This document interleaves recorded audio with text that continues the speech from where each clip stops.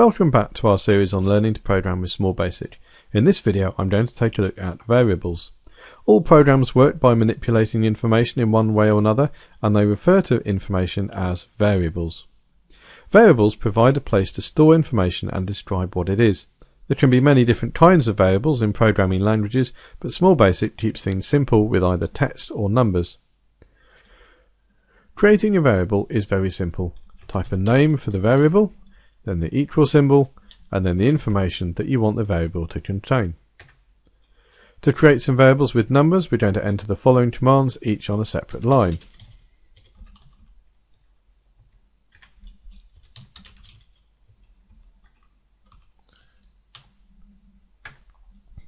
Now, if we run this program, you will see that it runs without any errors, but it just disappears straight away. That's because we're not doing anything other than describing what these variables are. So let's add a couple more lines to show what the variables are. This should look familiar from the Hello World program in the last video, but notice that there are no inverted commas. This is because we want Small Basic to print the contents of the variable rather than the text that we put in the open brackets.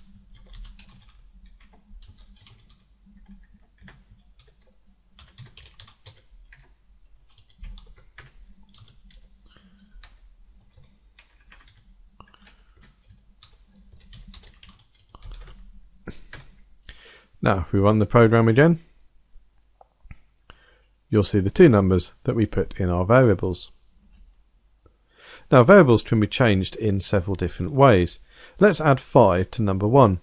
We'll move to the end of the program and type number 1 equals number 1 plus 5. And then underneath this, we'll repeat the command to print the contents of number 1 so we can see what it's been changed to.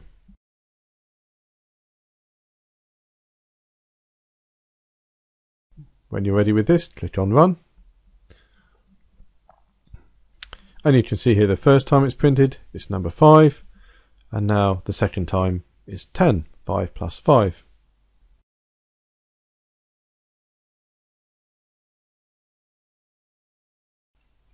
You can also do calculations using several variables at the same time. For example, let's add number 1 and number 2 together, and we'll create a new variable at the same time called total. So beneath this we're going to write total equals number 1 plus number 2. And then under here we'll write another line to print out the contents of the total variable. And when we run this, we'll see that we've now got 16, which is 10 plus 6. All kinds of arithmetic can be used with variables, including multiplication and division. Variables can also contain text.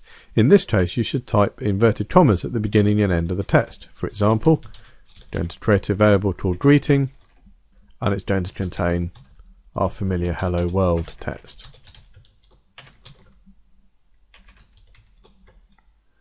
And you can print the contents of this in exactly the same way.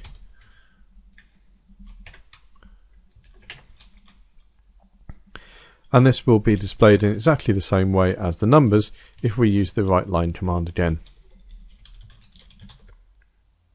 Numbers and text can be combined into a single text variable by using a plus symbol in between the different variables and text. So for example, we're going to create a summary variable with a mixture of text and numbers.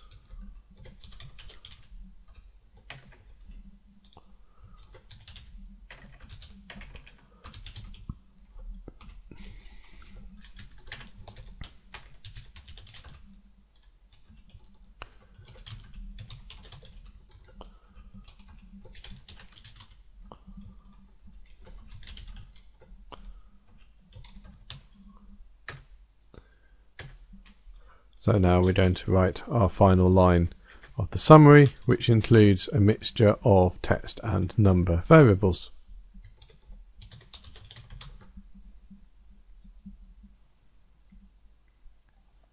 It is possible to group related variables together into what's called an array. These look like ordinary variables except for the number in square brackets after the name. For example, a useful array would contain all the different months of the year.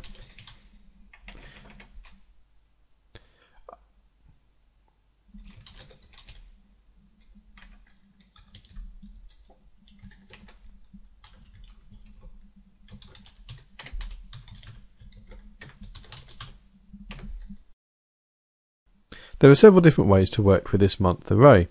So the first way is you can just print the variable as you would normally, remembering to include the number within the square brackets.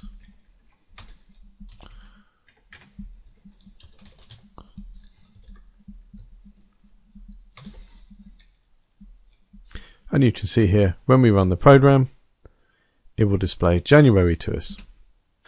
Now, that's alright, but the trouble with this is if you wanted to include the month, you'd have to change it every time. Where arrays get very clever is that you can use a variable rather than the number when you're deciding which of the members of the variable to display. So if we create a quick variable called current month, and we're going to make that equal 8, now we could type text window.writeLine month, and then inside the square brackets include our current month variable. Now when we run this program, you'll see that it's displaying August because that's the 8th member of this variable. This is skipping ahead a little to the next video, but there are some ways in which Small Basic can be even more clever with the way that you can select items within an array. So for example, Small Basic knows what month it is, and you can use this to address the array directly. So we're going to create a new variable called Small Basic month, and we're going to ask this to equal clock, and then we'll put a full stop and then month. So now we've got a variable that contains a number of the current month. So if we write our text window command again, but this time we're going to include the Small Basic month variable and run the program. And you can see that it's displayed August again. Now where this is clever is that when it gets to September, that will automatically update to September and you won't need to do anything to change it. In the next video, we'll look at functions, how you can get Small Basic to do more things than simply arithmetic with variables.